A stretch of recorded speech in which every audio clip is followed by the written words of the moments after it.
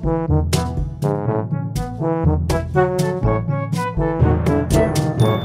everyone, welcome back to Rob's Shed, and today we're working on our gutter for the HG Ute. And it would be an easy thing to put this piece back on that came from the car. It's not actually badly rusted. There's a few little pits where it's had a bit of moisture behind the chrome moulding and started a bit of rust in there, but a spot of weld on there, grind it off, it'll be as good as new. And we've got enough material here that we can come up from underneath and weld it along the cut edge and put it back on the roof where we've prepared it. And that would work just fine. But I've got a method of making gutter, and I'll show you that today, and it's not going to be a lot of help to a lot of people out there because you won't have the equipment I've got, but I'll show you a few other things along the way. The second choice would be to find a good piece of second-hand gutter from another car. And once again, these cars are at an age where, yes, they're hard to find, but there's still derelict vehicles out there that are beyond restoration that do have reasonable gutters on it, and angle grinder, take them off, prepare them, you can put them onto another car. The other one that's out there is the Holden panel vans. This era, up until into the early 1980s, the piece of gutter that goes above the door is screwed on. If you can find a piece of that, and it does turn up on eBay from time to time, you can trim a piece of that, put it on your car, that will work. The other one is our Aussie Fords from 1971 through up to 1978. They have got this piece of gutter, and it's held on with pop rivets and 3 spot welds. It comes off very easy. It is the same profile as Holden, it's the same profile as earlier Falcons, and they do have a rust issue. They rust on the inside edge, but they've got a big wide web of metal on there, and you can even take one that is rusted to the point where it needs repairing on the car it's come off, but the outside edge is good enough to salvage for another car. So there's another choice. Now, back before I had a P9 pull max and bead roller and things like that, I've made gutter by simply getting a strip of 1.6 material cut by a sheet metal worker to the width of the gutter, and that means that the chrome moulding will clip back onto it. It's got enough thickness in the material to simulate the crimped over edge on the top, the little safe edge, and the little bead on the bottom that the gutter clips onto. And it can be bent. You can attach it to the car. If you've got a bit of length on it, you can just creep it, and you'll even get it to bend around these corners. Once you've got the shape right, you can take another piece of the same material and put it in behind it and give yourself the little divot on the bottom, enough height on the top so it all lines up with the factory. And what you're going to do is take your MIG welder and put a few little spots of weld, and I'd say probably 16 to 18 millimeters apart, so 5/8 to 3/4 of an inch apart. And then once that's cooled down, you can grind those out and get a nice little corner in there. And once it's on the car, same thing, weld it up from the bottom, grind it all up, get it pretty, put a bead of urethane through there, the job's done, it looks like a factory gutter, and it's all going to work beautifully. This is a set of gutter tools that I made for my P9 Pull Max many years ago, and the weird thing is, given that we're working on a Holden at the moment, was I made these for doing an Australian Falcon, and it was a GT replica, and the piece of gutter behind the back door had rusted away where it runs down the C-pillar, and I needed to recreate it. So I made this profile up. So basically how it works, this is the bottom post that sits into the base of the Pull Max, and this is the one that goes in the chuck that moves up and down. So when we pre-fold our piece of metal and put our safe edge on it and sit it in the bottom, it doesn't have any of this dimple on the back. But as this tool works up and down and we increase the pressure on it, it folds this piece down and it puts the little dimple in the back of it. Now the other one that I've got made included the piece of roof edge as well, and it's just the same thing but a little bit more complicated. It's got a few more corners into it so that once I fed the metal through there, it would put this little recess in here and start the little curve for the roof panel. So that was all doable too. Now if you're handy, you can make your own basic set of gutter tools just out of a piece of 12mm 1/2 inch wide metal, and all it really is just 2 pieces of metal that we're going to grip together that have the groove in there for the gutter to fit into. So you can experiment with sizing, but if you don't have anything like a Pull Max, you can use something like this. And if you cut off the piece that we don't need anymore, straight through there, and we just make a little piece to go on one half of it, and a piece to fit on the other half of it, when it squeezes together, they will bottom out and they will make that profile, and then it's just a matter of working your way along and you can make as much gutter as you like. If you have a bead roller, there is no reason why you can't machine in a groove in one roller for part of the gutter and a groove in the other roller for part of the gutter, and that will work with any pair of rollers that have a flat surface on them, and it won't affect the original function of those rollers. So if you've got a lathe at home and you can do it yourself, if not, a machine shop would be able to do it for you. And then you've got everything you need to make your own gutters. So we might just knock up a piece of gutter now for this roof, and I'll show you how to do that, and then we'll look at some other things. I've got our piece of metal I'm going to make it from, and the first job is to put that little safe edge on the top, and there's not much of a roll on the original gutter, but with reproducing it I have to give it a little bit more meat because of the limitations of the machine. And if we're trying to come back to a few millimetres of metal here to fold, we're going to wind up with this apron wanting to push it back underneath the clamp, and that'll cause other issues. So I've worked at roughly 1/8 of an inch, so 3 millimetres there, and that's enough material that I can get it to lift up and fold it, and I need a fair bit of pressure on it so it won't want to slide under it as well. So we'll fold that and then we'll crimp it down with the hammer, and then we'll come back and put our second fold to right angles in there, and then we can run it through the pull max.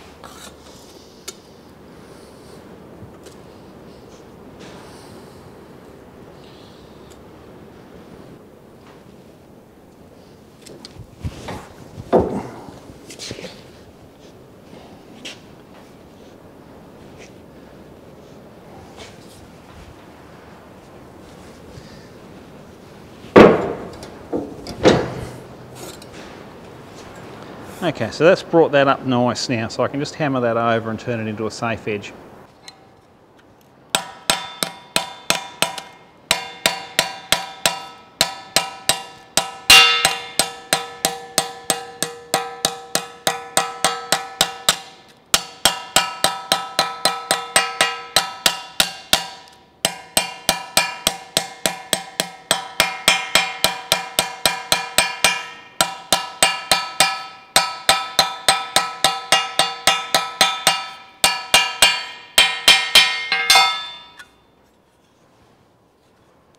Now that's actually the trickiest part of the whole mission, is getting a nice even run along there.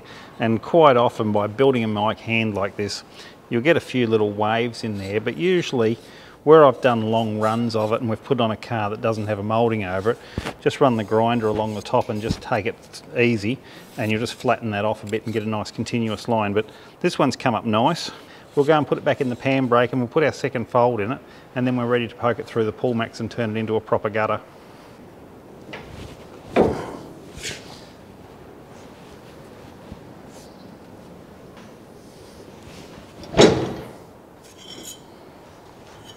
Okay, so that's got our fold in there. Now if you've got an EH or an EJ Holden, this is how their gutters are, so that's all you need to make. And this profile here, if you make a long enough run of it, you can actually bend it and get it to follow around. Now a while back I did a set of EH gutters, and they come down the roof, they roll down the windscreen, and they've got a curl at the bottom. And I started at the bottom, welded it to the car, and just with the heat of the weld, I was able to bend the piece of metal around that forms the gutter to wrap it around a 90-degree bend, and the same thing, worked my way up the pillar, little section at a time, got to the top, and just once again the heat of the weld in the piece of metal made it soft enough that it flowed around and matched the roof. And that is an easy profile to make. You could get a sheet metal fabrication shop to make you this much material, and then from the rest of it you could trim it to the right width across here, and you could shape it to your car and weld it on, and you'd have the job done. This profile's also above the back door on the Holden panel vans, and so that's another same thing again. You could get the straight piece made for a sheet metal worker, start welding it on, and use the heat of the weld to soften the metal, and you can shape it around the edge of the roof and keep spotting it on as you go and get all the way down to the other side, and you do it in one piece. But we need our little divot on the bottom, so we'll run it through the pull max and we'll turn it into a piece of conventional gutter, for want of a better word, and then we'll be able to put it on our car.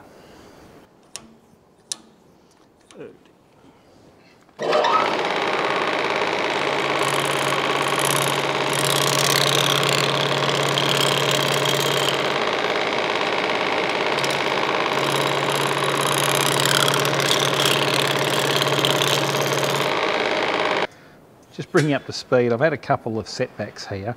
Now normally this is one of my favourite Pullmax tools that absolutely works a treat, and it has literally made miles and miles and miles of gutter.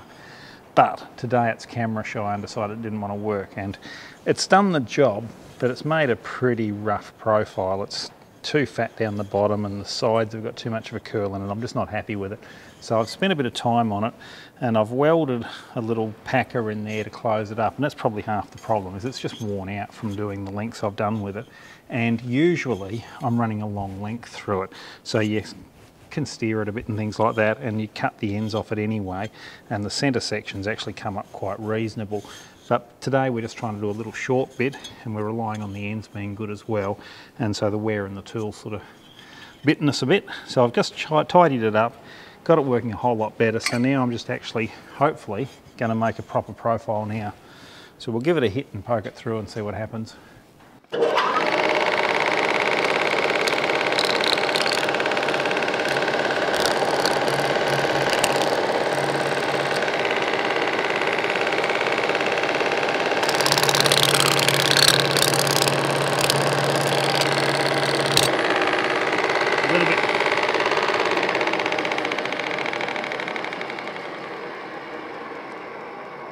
Got it quite a bit tighter down the bottom now, so it's actually catching on where I've hammered this over, and there'll be a few little lumps in there that I haven't quite squashed down as much. So, but once it's been through a couple of times, it should sort itself out.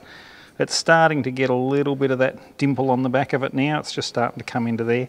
So a few passes, and like everything else, just slowly, a little bit at a time.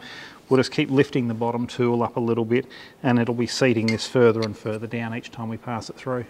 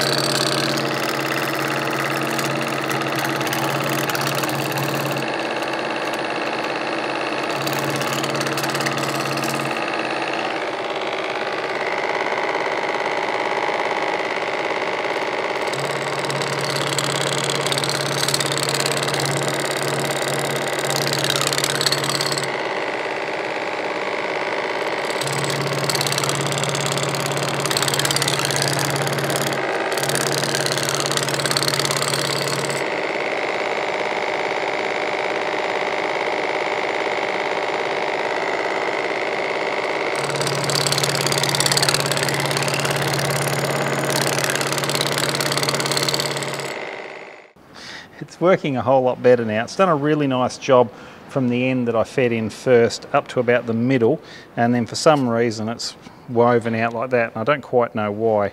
And like I say, this thing normally works an absolute treat. So once again, it could just be the short piece and it's twisting a bit in there, but I'll just check it against the car, and if we only need that much, it's going to work and do what we want. It's got good definition with the little dimple on the back of it, so the gutter moulding will clip onto that nicely, and we'll be cutting all this away and putting a weld in close to it anyway, so we don't need any of that. So I'm just hoping we've got enough good material that we can salvage a gutter from that.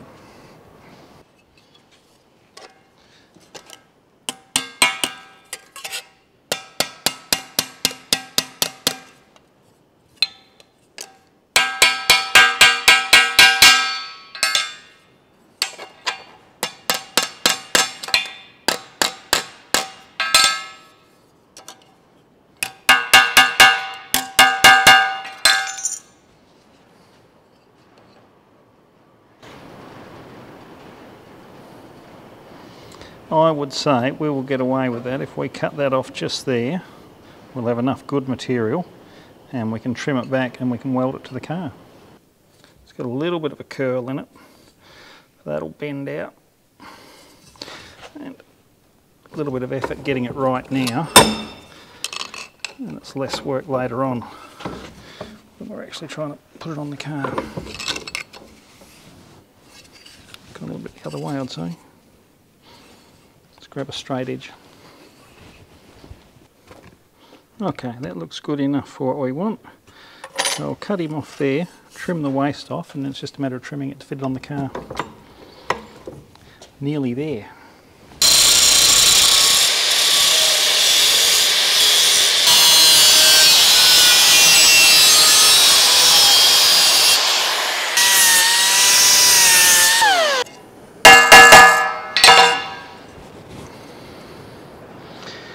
trying to get the top edge to be roughly straight. We've got that.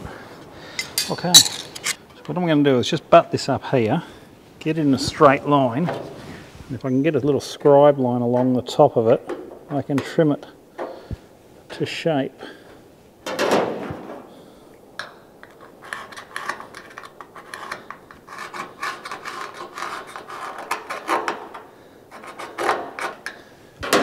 And then hopefully it'll just go straight on.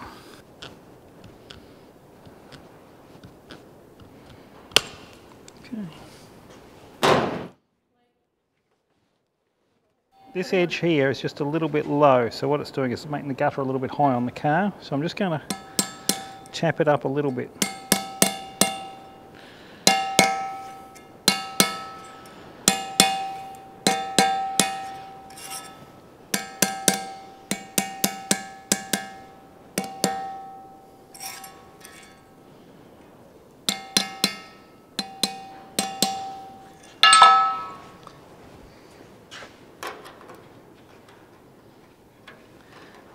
Okay, so that lines up pretty nicely with the original gutter line there.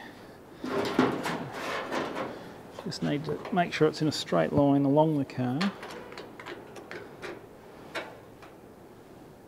And looks like I can grind a little bit out of the back of it. Tuck in a little bit nicer.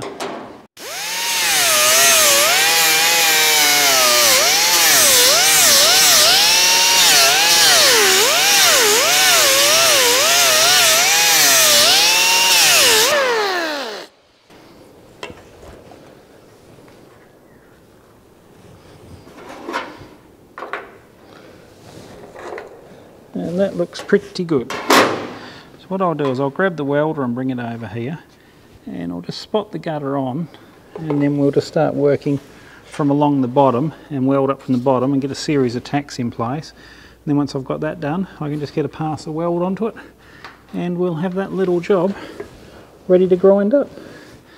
So,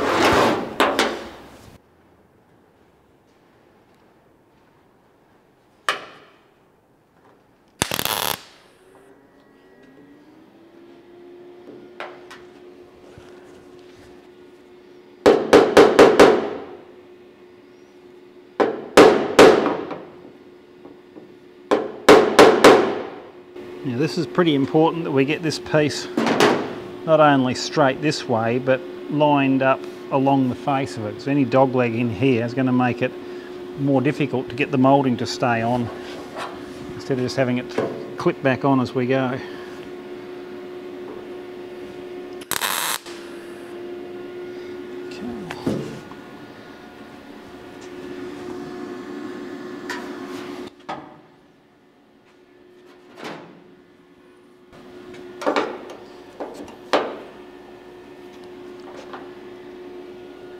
Okay, that's going to work. Crash up.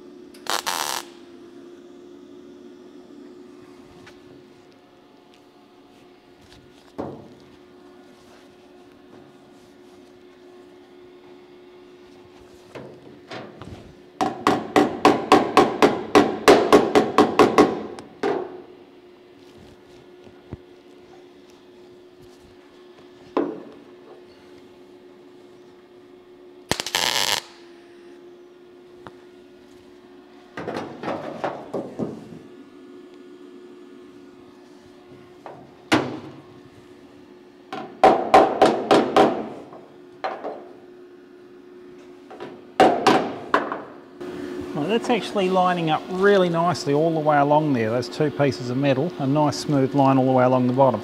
So I can get underneath there now and just get a series of tacks in place, and then there's no reason why I can't just continue straight on and get my pass of weld in.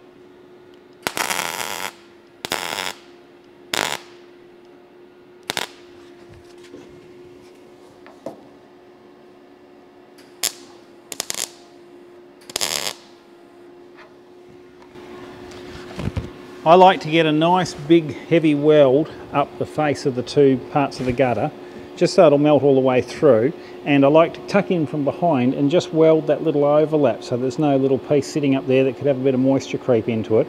Naturally, we will wipe some urethane along this back edge along there just to seal it all up again afterwards, and mainly so we're just not having precautions. And don't worry about a big lump of weld there. We can grind it flat on the back, we can grind it flat on this side, and we can carefully grind in underneath here where we've got the join and get rid of that lump of weld, and then we can have the moulding just clip straight back on.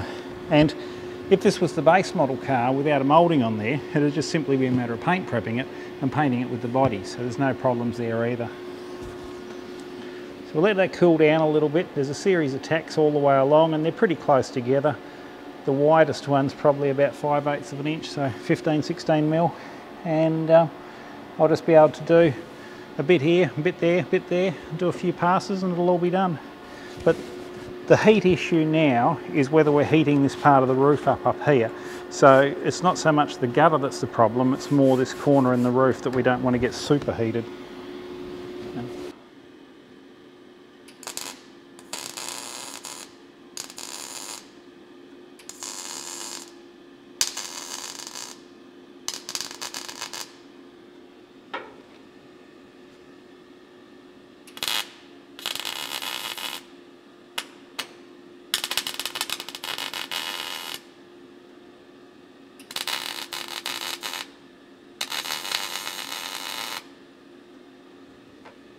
I've had a few questions over the time we've been making these videos about welding helmets, and I, like most people, started out with early on auto darkening helmets, and I had issues with them. The early ones were battery powered, and I'm talking in the 1980s, and my eyes were too fast for them, so I would strike an arc and suddenly I'd have a flash of white light in front of me before it would go dark. And so tried it for a while, didn't like it, went away from it and went back to the old flip front helmet. And then technology leapt on, I thought I'd have another go. And the first helmet I bought was quite expensive and I didn't enjoy it, so I bought a cheap and nasty one and it worked okay. And I went through a few of those. They'd last a few months, sort of sometimes a year and things like that, but just sort of problems that they had with them being cheap ones. So got grumpy with it all one day and bought a 3M helmet. And the only real difference is they're not solar powered. A lot of them are solar powered for just the arc keeps the batteries charged in it. These have got batteries in them that need replacing, but this is by far the best helmet I've ever had. Now, I bought this, it's not a commercial, this is just a thing that I use and I really enjoy using it. The current generation is far better than the ones before. The previous ones had like a green tint to them. These have got a gold tint. And when you're on the light setting and setting things up, everything's a lot clearer and easier to see. So this is by far the best helmet I've had, and this is the second 3M one I've had, and once again there was a technology leap in there, and yes, I would thoroughly recommend this. And sadly 3M don't pay me to say that, and if you're from 3M and you happen to be watching this and you just want to pay me for saying that, I'm happy to have the money, and that would help out a lot. But yeah guys, with helmets, I think it's more, the more you spend, the better helmet you're going to get anyway. And if you pick a big brand name that's been around for years, like the people that make my welder, Kempe, they're a very well-known brand around the world. They make an auto darkening helmet. I've never tried one, so I can't give you a recommendation on it. But if it's anything like their welders, it would be awesome as well. Certainly made a big difference to our lives from the old flip front helmets and things, and get things lined up. And yeah, it's probably why I weld with braille so much. It's just from those days of setting things up and then you put your helmet on and weld what you had to weld.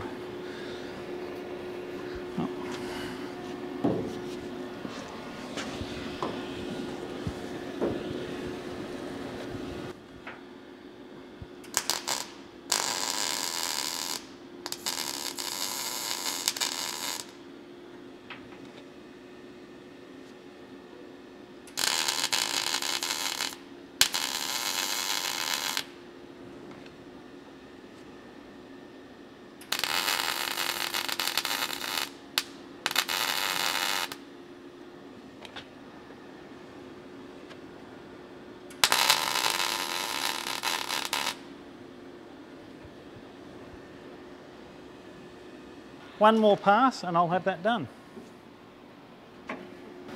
Just while we're waiting for that to cool down, this is my favourite weapon for grinding these sorts of areas, and it's just a worn out 125mm 5-inch grinding disc, and I put it on my air sander, and that way you can just grind along the top of the beater weld and knock that off, and you can get it down pretty smooth, and then just like a little belt sander, give it a tidy up at the end and finish it up, and that way you're not in any great danger of grinding the little lip off the edge.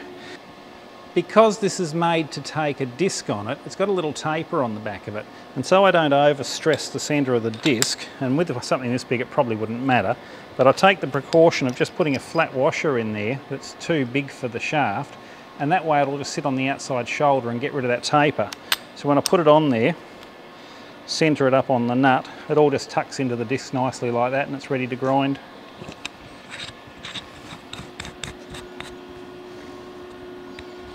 Making tools do more than one job.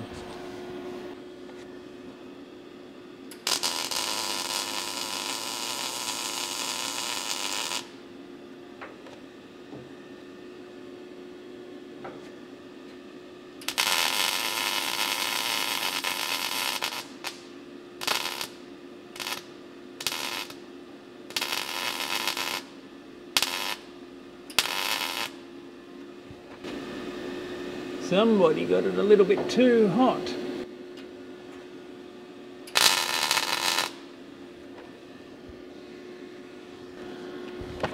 Okay, all welded on.